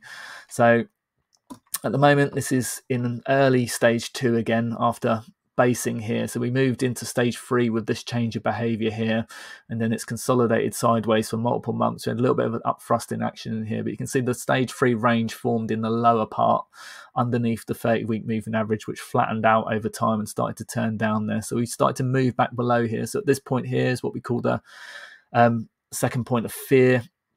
This is what you often see when you get some spring type action. So we got what we call a local spring, and then it followed through. So when you get a local spring, for me, I consider once you've got a well-formed base and you get some spring type action, and it starts to move up again with a potential sign of strength rally, then I consider that to be moving back into stage 1 at that point there. So we've moved from stage 3 into stage 1 here, and then we've made the breakout clearly above the base here. So potential stage 2 breakout here. It was a new closing high at least. We've still got resistance from the prior highs back at the end of the year or start of the year here. So it's not fully through yet. So it could need to consolidate and go sideways for a while. But if it does follow through and we get a major sign of strength here, and then I'd want to see some backing up action that held above the top of the range there. So QCOM is looking really, really interesting. EXPE. So we talked about the group earlier in terms of this week's theme of travel and tourism, airlines, recreational services, etc. There was a bit of a reopening trade theme going on again. So again, I've marked up the various stages on this one over time. We had this failed stage 4 breakdown attempt here, which then reversed back up again. That strong move there back through the 30-week moving average, and then it's consolidated sideways for a little while here. So we've got like a bit of a cup and handle type pattern, but it's obviously a crappy cup and handle. As you get with cup and handle type moves, you want to be running up into the cup and handle, and so it's not really. It's just it's come out of a lower range, and we've got we've got some spring type action here, and then a sign of strength rally, and then it's consolidated in a backup. So if you actually take this range here, this channel, and then you imagine that as a horizontal channel, then this is your sort of Wyckoff range. So you've got your buying climax, your automatic rally reaction, and secondary test. You've got your testing in phase B, and then we got a spring and a test and follow through. And so we've got like what we call a declining Wyckoff range there, and then we've moved up into our sign of strength rally here, and then the backup action. So we've had a stage 2 breakout from the backing up action. Again, SATA score on this one is a 4 out of 5. You can see the peer group is still underperforming the S&P 500, but everything else is outperforming. So if we look at this on the daily chart here, you can see big volume coming in. Obviously, I didn't highlight the volume there. With the stage analysis method, we want to see more than 2 times the average weekly volume. So we go back to QCOM here. So that was more than 2 times the average volume. So you can see massively compared to what we've seen recently. So much more than twice what we've seen for at least 6 months there on that breakout there. Not so good in terms of EXPE. We've had a few spikes up to this level, so not quite showing the same kind of strength, but it is 2 times the 10-week moving average. So is what I use for the average for that. So basically it's 2.34 times. So it is good volume on the breakout move here. You can see the earnings gap up day. So it was only on Friday. So we now need to see how this significant bar reacts. So again, the bar goes from the close to the next day. So you can see that is our new range that we're looking at now. So we want to see this consolidate in here and ideally not come much below half of that. So the fact that this has got support in here and there's major support from that, you wouldn't want to, ideally I wouldn't want to see this drop much below sort of that sort of area in there. So if it does start consolidating, you wouldn't want to see it doing much worse than that. You might get a few dips below and then spikes back out again, but that would be reasonably weak action. Ideally, you'd want to see it consolidate in the upper part of this before obviously moving out, making new high moves. So that would be more ideal than if it starts to come back in. But sort of ultimate level would be for it to come back into and start to find support sort of down sort of here, a little bit below that sort of box I just drew there. So around the 170 level minimum sort of, but ideally hold above the 175 level. Next up, ZI. So this is another one that's been a popular one on Twitter for a long time, but it's obviously very, very sloppy in terms of how it's traded. So it's the people that trade with very tight stop losses have not been able to hold this one since the May low. So from the May low, it's had a really good rally of 90+%.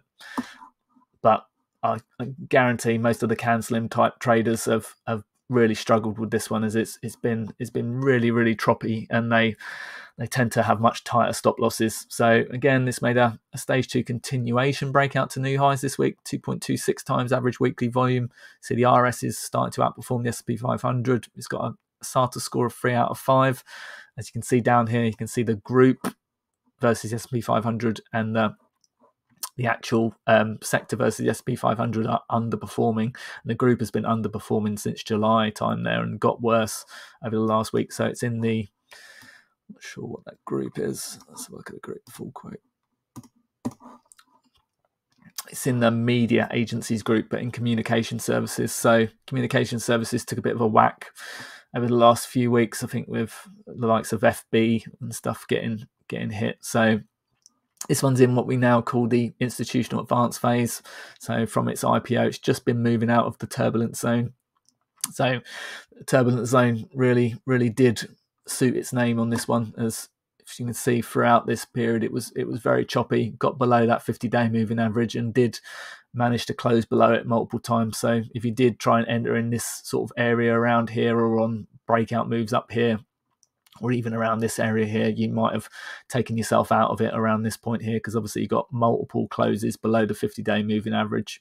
So we did have some sort of spring type action and a test and then follow through, and then it's followed through. We had some sloppy sort of breakout where it closed back down again, and it's moved back higher again. So this one is a really difficult one to trade, as every earnings gap up it's had, this one and this one, it immediately pulls back in again. So it doesn't catch the attention of the big traders so much. There's a lot of immediate selling before it starts to grind back higher again. So although generally positive overall on the trend, as we can see here, it's an uptrend.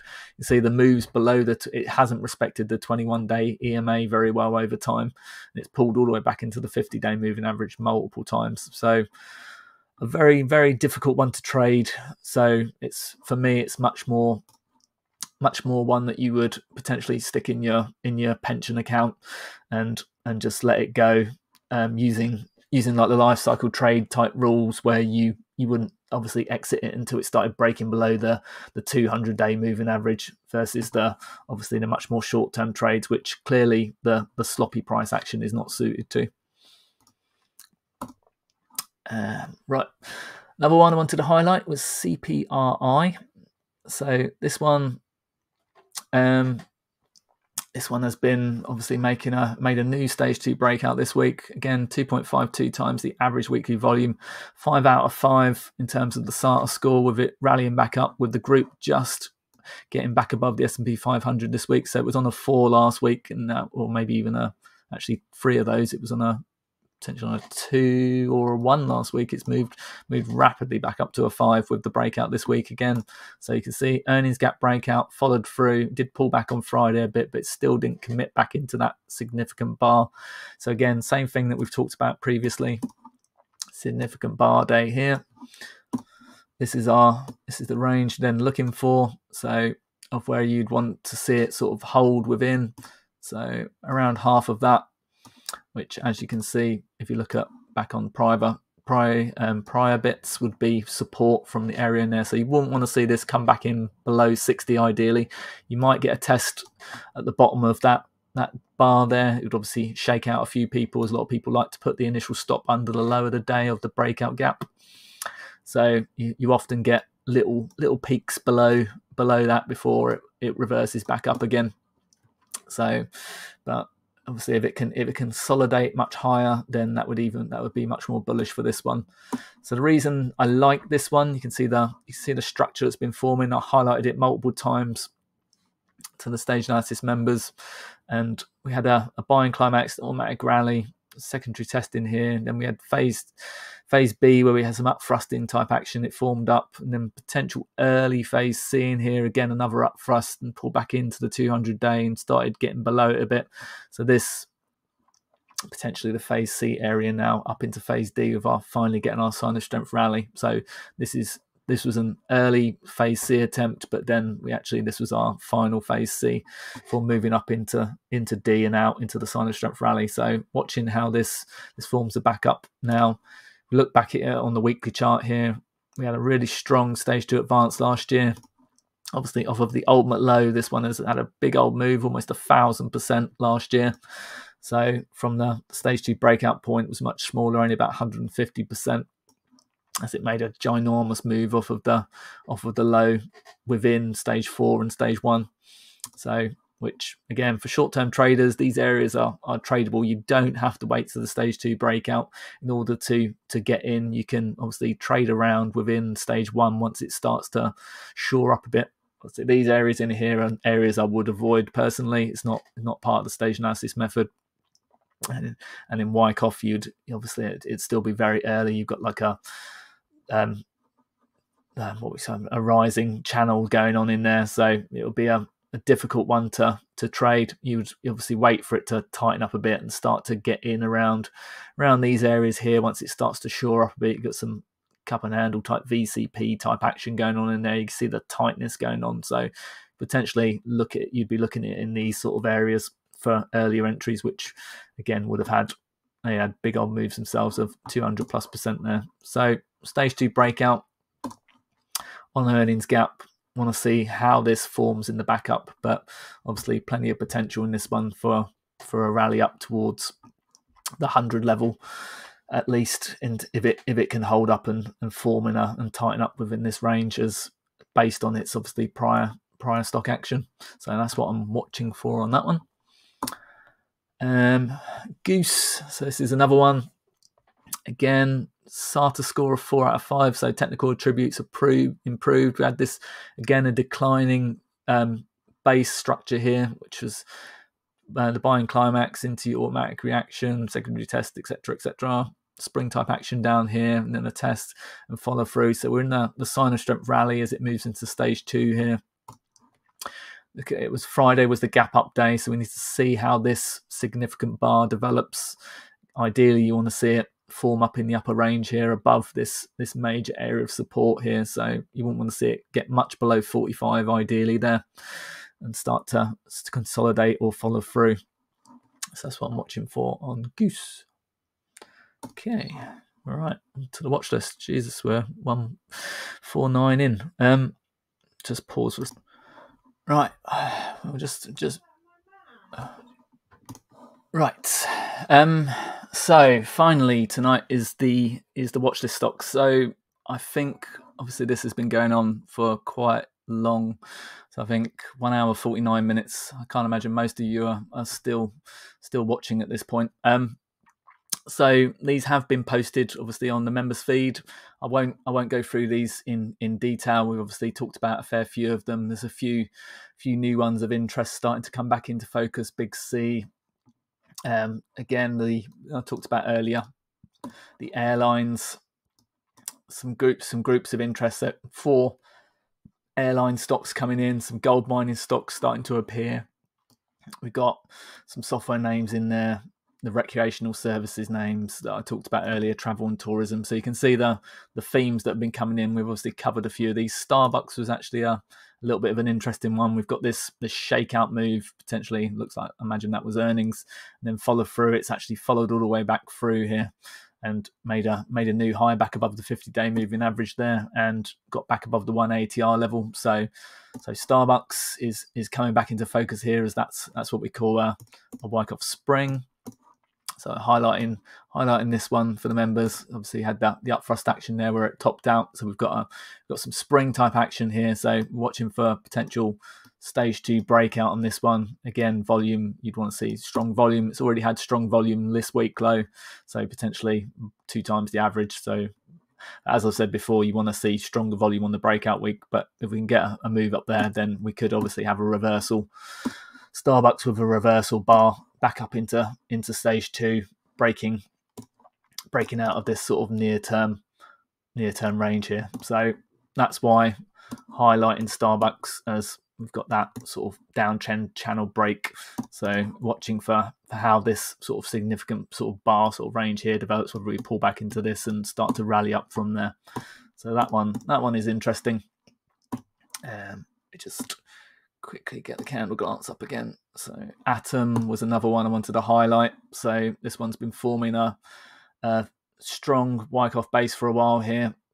Had the undercut of the 200-day a few times. It's had a few trips below the 200-day, but you can see it's been tightening up. The relative strength has been improving, sort of consolidating around the 0 line. You can see the VCP type sort of action that it's had. So potential starting to break out here, attempting to sign a strength out of this sort of near-term tightening. So you want to see a sign of strength rally in this one, where it breaks out into new highs with a sign of strength, and then starts to make the backup range. So watching for that one on Atom. Let me get back to the candle glance again to see if there was anything else I really wanted to highlight. Capri we've already done. Airlines doing good. Lung was a fairly new one. QCOM we've already talked about. PLNT was another stage 2 breakout this week. Enox is starting to look a little bit more interesting. I highlighted this one the other day, starting to come out, form this stage 1 base down here, starting to get back above some ATR levels here. So you can see throughout the base here, the 1 ATR level, it's been below. So we started to close back above that 1 ATR level and even the 2 ATR level. It's pulled back into the 1 ATR level on Friday. So starting to see some change of behavior at the bottom of the range here. So this base here is now could potentially be moving into phase D. So that's something I'm watching for on that one.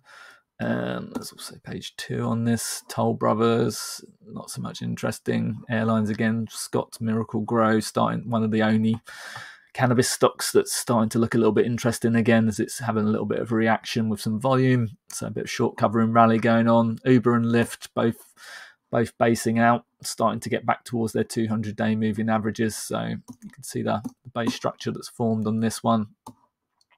Right. Stick that across there. Obviously had the undercut, a big undercut sign of weakness here. So shook out a lot of people down at this point here. You can see the volume did pick up at here. We had a significant bar. And then since that significant bar there, it's held that range as that entire bar. It only pulled back into around halfway into that bar on the pullback below the 50-day moving average there, and then rallied back up again. So again, with this kind of one, we were looking for a move back above the 200-day moving average and close above. We want to see strong volume, and then you want to see a sign of strength rally out of the range, backing up action, moving on out. So that's what I'm kind of watching for on that one. Okay, I think that'll do for tonight. I don't want this to run into 2 hours. So thank you for watching. If you've got all this way, I really appreciate it. And obviously, if you like the video, I do one of these a week. It's generally, the weekend one's generally maximum of an hour and a half. It's normally about an hour to an hour and a half. It's only longer this weekend, as I've obviously had to explain everything in so much detail as I've been going through to non-members. So whereas obviously the members know the kind of info that I put out, and have gone through the resources thread on the Stage Analysis forum, and obviously have a much better idea of what I'm talking about. So it's a bit more advanced normally in terms of how I talk. So I've sort of tried to sort of make it palatable for people that don't understand Wyckoff or stage analysis on this video, and obviously explain through the market breadth charts in a lot more detail than I normally would do. So I hope you've enjoyed it. If you want to become a member, I'll leave the link below on YouTube and in the Twitter post, or if you go to my profile on Twitter, or you go to the stageanalysis.net website, then obviously you can easily join through there as well. So obviously be happy to have you aboard, and obviously this is the kind of stuff that I do all the time. So it's not an alert service, it's the Stage Analysis members service is kind of analysis and ideation service, as someone told me earlier, in terms of how they explained it. I think that's a really good way of explaining it. I obviously look for the market, I look for the group strength, and I look for the individual stocks of interest, and start to highlight them to members with daily watchlist posts and intraday posts on the Twitter feed and the forum, to obviously consolidate ones that we're already looking at. And that's starting to look a bit more interesting. So kind of is a step-by-step process, and obviously helps with risk management and getting into the right stocks at the right time. So I hope it was helpful. I hope you enjoyed it. So, and we'll see you on the next one.